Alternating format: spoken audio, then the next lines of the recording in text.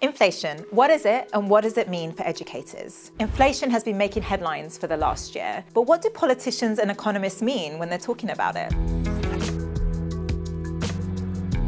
Inflation is a term used to describe the pound becoming less valuable, and it's tracked by looking at the costs or the changing costs of everyday items. Let's look at inflation in action. Here are 10 slices of bread. The price of bread has risen by 28% in the last year, which means instead of these 10 slices, you would get about 7 slices of bread for the same price. Food has been one of the most affected by inflation, but across the economy, we've seen an 8.7% rise in inflation. We've all felt the squeeze on the pound in our pockets, and it means that our money just doesn't extend or stretch the way it used to. And this is especially the case for many of us where our wages are not keeping up with inflation.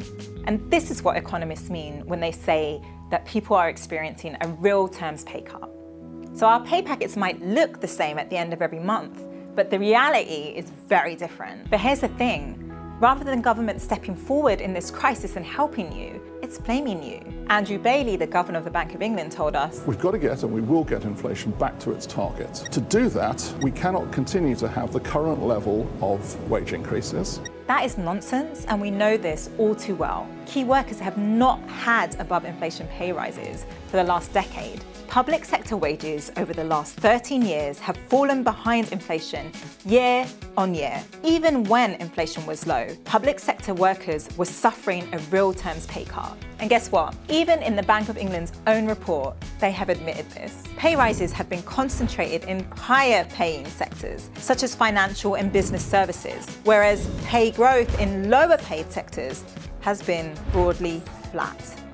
What does this all mean for the average teacher?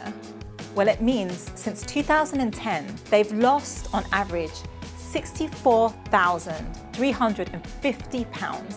Let me say that again. Since 2010, the average teacher has lost £64,350. Teachers' wages haven't caused price rises, and yet government is asking teachers to pay for it. That's just wrong. This is why the National Education Union is demanding that government gives teachers a fully funded, above-inflation pay rise. If you think that teachers shouldn't be paying the price for inflation, share this video now.